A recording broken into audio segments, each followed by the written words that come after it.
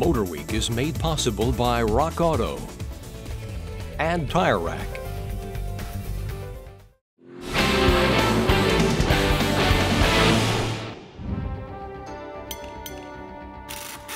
So you have an electrical or electronics problem with your modern car and you're talking to a repair shop. How do you know if it's the right repair shop for that type of repair?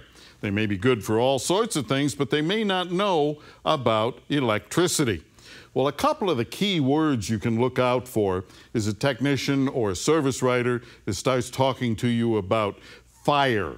Well, electricity is not fire. Or they may talk to you about juice. Well, electricity is not juice either. See, there are three basic terms as far as electricity is concerned. They are voltage, amperage, and resistance. Now, let's use a garden hose to visualize what these terms would mean. Okay, now, voltage is pressure. So in your garden hose, what that would amount to is how much force the water is coming out of the end with. Now, as far as amperage is concerned, amperage is volume, or with a garden hose, gallons per minute. So that would be related to how much water is coming out.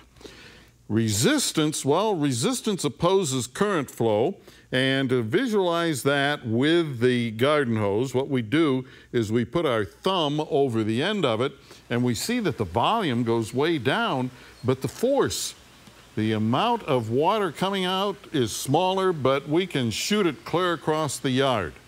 That's resistance. So those are the three terms, and those are the terms that the technician has to know.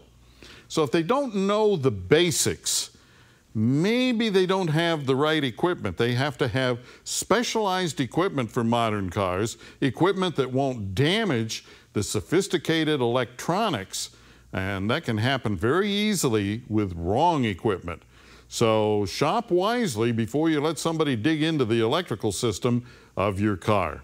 And if you have a question or comment, drop me a line right here at MotorWeek.